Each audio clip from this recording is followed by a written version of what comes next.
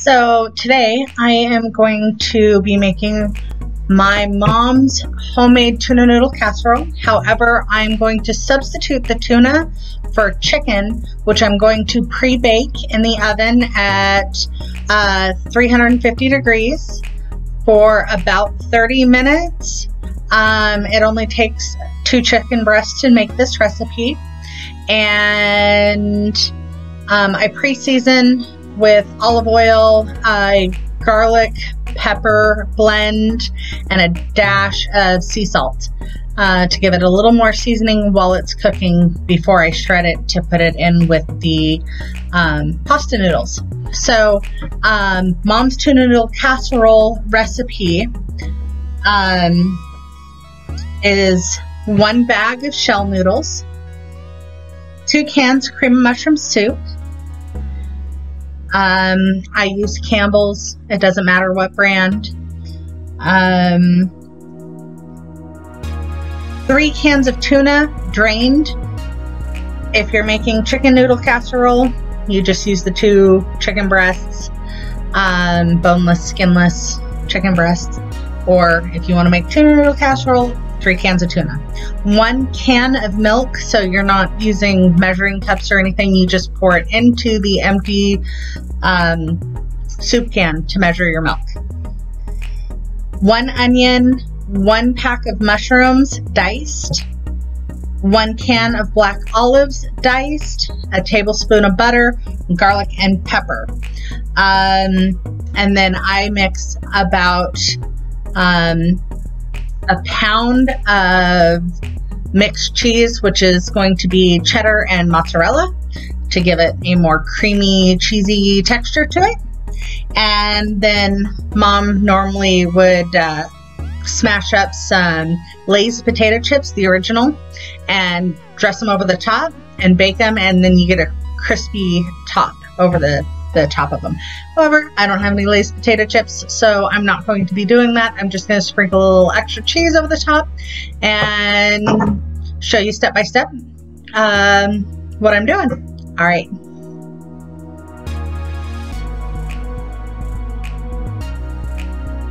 Make sure that you salt your pasta water.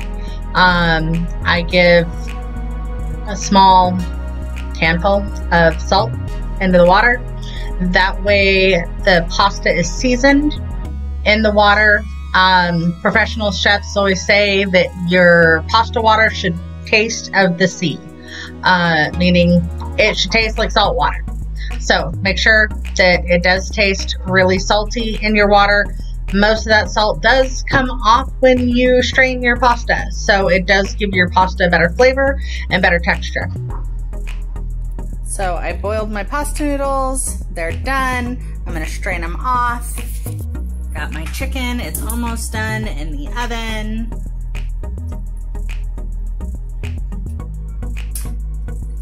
Gonna dice up an onion.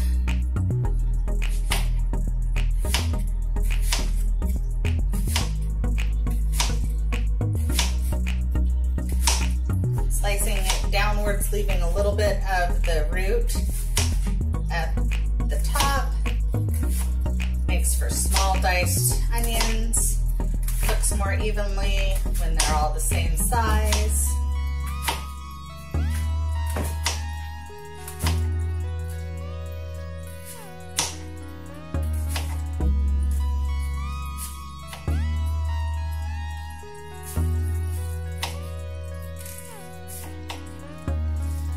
And you hold it together and slice down.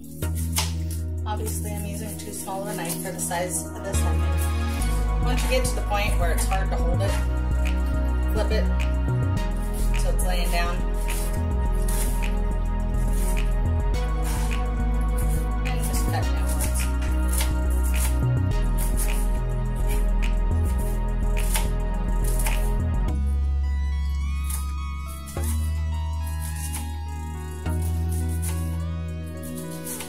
You don't have to have professional knife skills to be a good cook in the kitchen.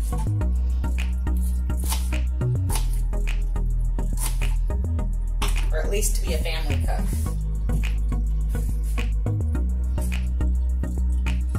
So the onions will cook when you bake it. So I'm just gonna add those into the pan. Now I pre-diced a whole bunch of mushrooms the other day, and I vacuum sealed them and put them in my freezer. So I'm gonna go grab those and just put them in here.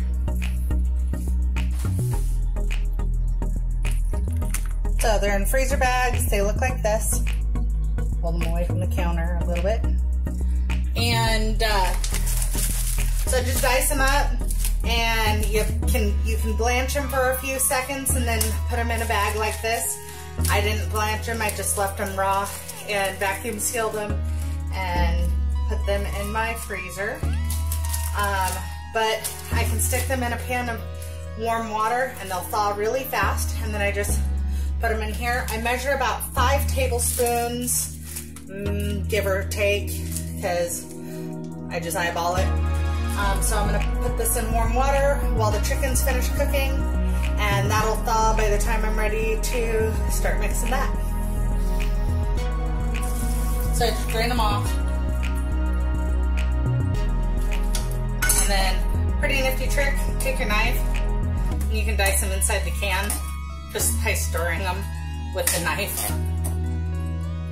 So, I learned that trick, I believe, from my grandmother. It was either my grandma or my mom. But she'd just sit there and turn the can and just slide her knife around in it, and it dices them up pretty well. So,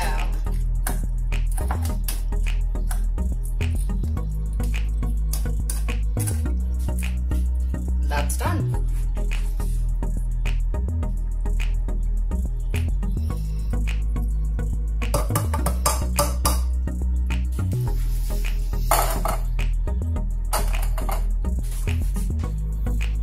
Oh, you can see I missed one. Oh boy. Oh well. As a sidebar, while I'm waiting off camera for things to finish cooking, playing dish drainer Jenga, because you need to clean as you're working, especially when you're in a smaller kitchen. Cleaning is important. So I don't know if any of you moms or dads that do dishes and don't have a dishwasher because your house is too small, play Jenga or Tetris with your dishes. That's a life skill. So, Jenga's done. Tetris, Jenga, whatever you want to play. Mushrooms are thawed. Chicken is cooked. It's nice and crispy, and it's got all the garlic and pepper and herbs. And the pasta's been strained.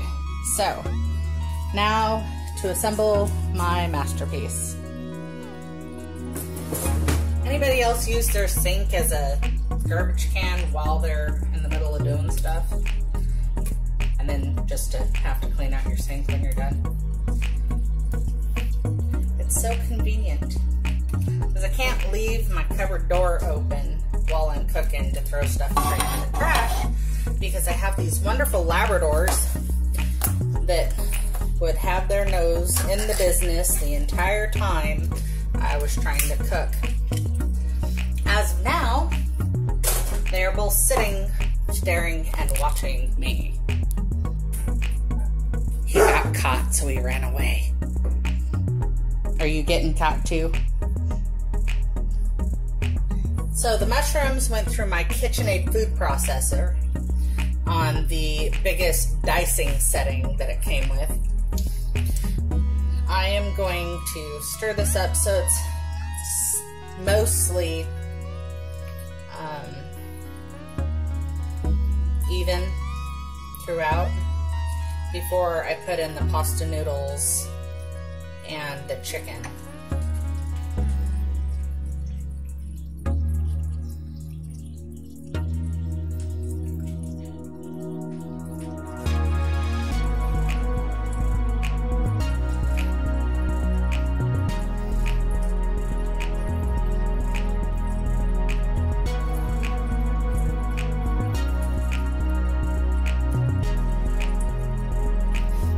that's good. So, my chicken's finally cool to the touch.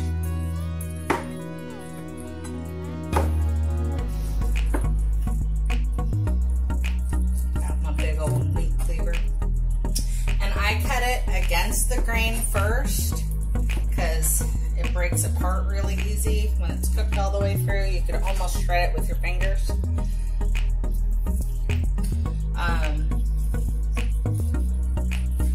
As I'm cutting it, it's shredding.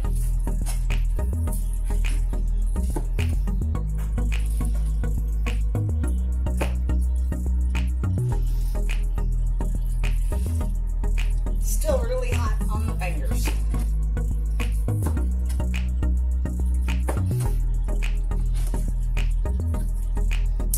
I should do a tutorial on how to burn your fingers on chicken.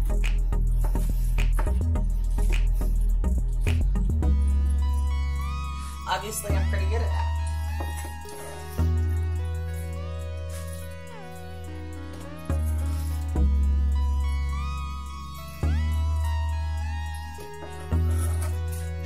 Shredded, chunked, whatever.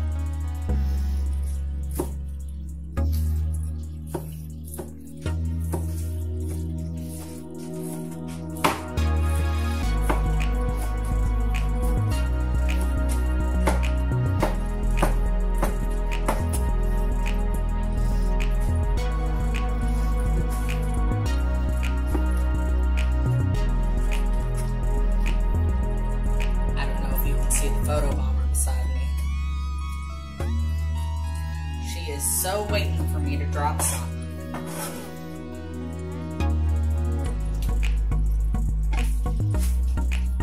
No begging. Out of the kitchen. Get. 10 steps away, lays down and stares at me. I can feel her eyes on my back.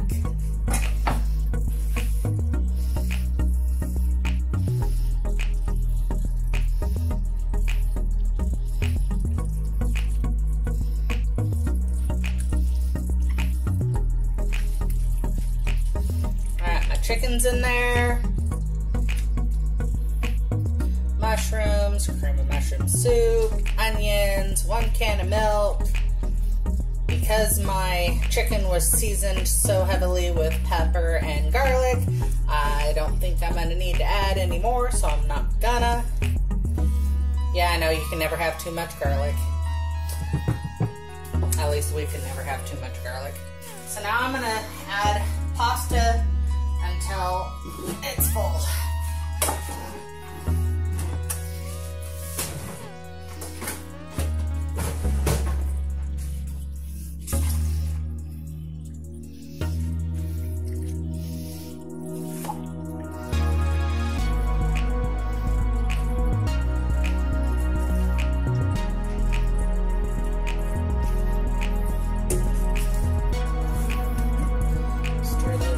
Couple scoops in there. Now it looks runny right now, but once it bakes, it will not be runny. It will fall apart like casserole should, and it'll hold together real well.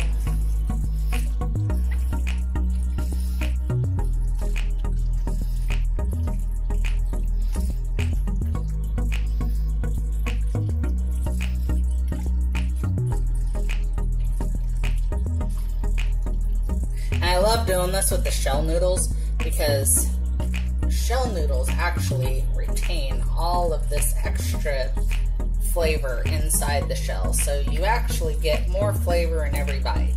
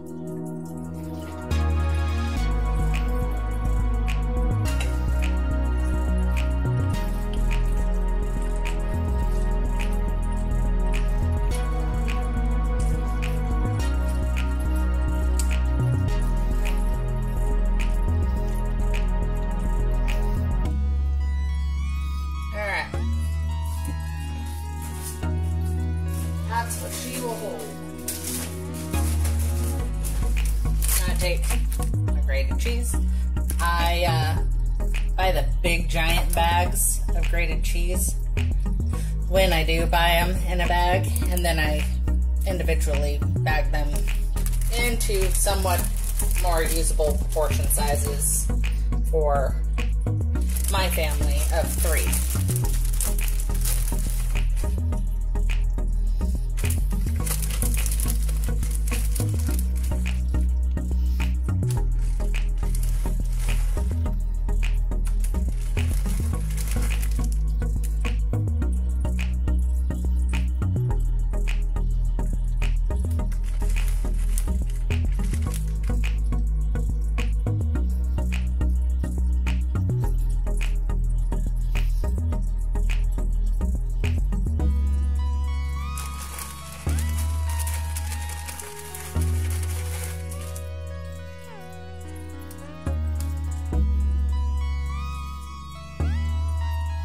Just so there's an even coating. See, I didn't use the whole bag. Surprising. Okay, I'm going to stick this in the oven and bake it at 350 for about 20 minutes. And I'll show you what it looks like. Finished product should look like this. Slice into that.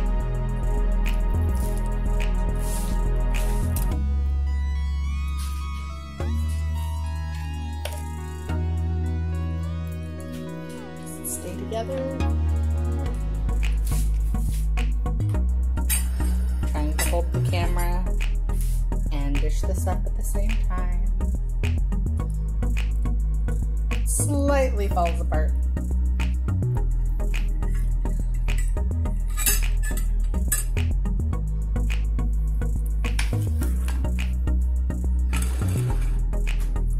Alright, that's dinner. Thank you for watching. I hope you enjoyed it. I hope you learned something. Little tips help me in the kitchen, save dishes. I don't like doing a lot of dishes. I have fun in the kitchen, so if you want to have fun with me, join me in my kitchen for more videos as I keep making them. Thanks, guys.